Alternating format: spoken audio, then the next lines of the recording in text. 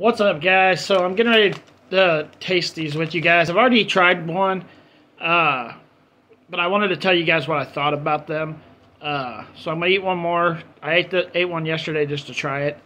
I should have waited for the video, but I didn't.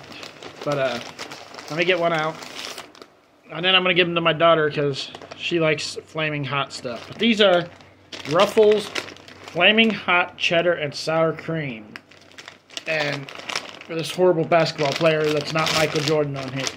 But anyways, here's you can see the hotness on it. So let's give it a try. I know what I think about them already, but let me bite into it. Maybe I'll think different today. That first bite is freaking awesome, guys. You taste the cheddar and sour cream on that first bite. And then a little fire comes after that. But not enough, like I could probably eat 10 or 12 of these, and then I wouldn't be able to eat anymore. My daughter could eat this whole bag. But they're good. They're actually good.